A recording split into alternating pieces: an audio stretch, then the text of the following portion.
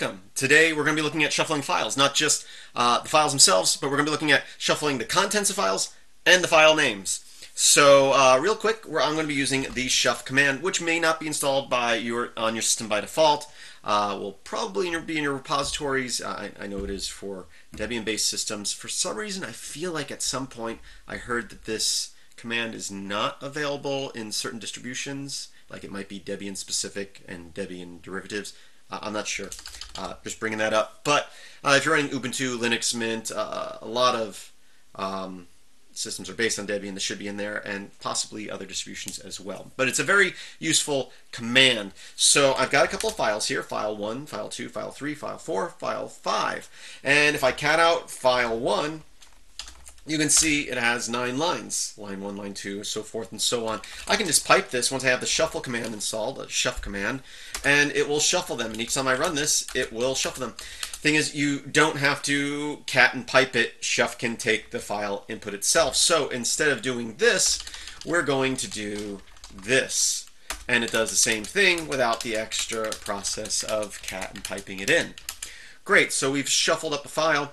What if I wanted to grab just a certain number of random files or random lines from that file? What I can do is I can do -n and give it a number. So I'll say 4. So now it's going to shuffle the file and output 4 of the lines. So now we get these lines, and each time I run it, so if you wanted to randomly grab different lines from a file, but limit how many they are, you can do it all in one command, like so. So that's shuffling the lines of file and limiting the number of output. Let's do the same thing for files. So again, I have 5 files in this directory. I could do list and pipe that list into shuff, and now I have the list of files in a random order. But if we give shuff the -e command, I can then say all files in this directory if I wanted to, and it will shuffle them all. Of course, let me do this real quick. I'll just say touch file 1.txt, touch file 2.txt, whoops, and file 3.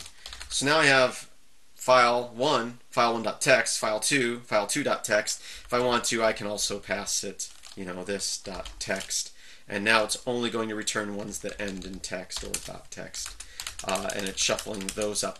And just like before, if we list out all these files randomly, we can give it the -n and give it a number, so we'll say 3, and now it will return only 3 of those files. So that's shuffling files, both the contents and the files themselves. And it's not doing anything, it's just outputting the list of information in different orders, so you can then pipe those into different commands, which we'll talk about more in a future video.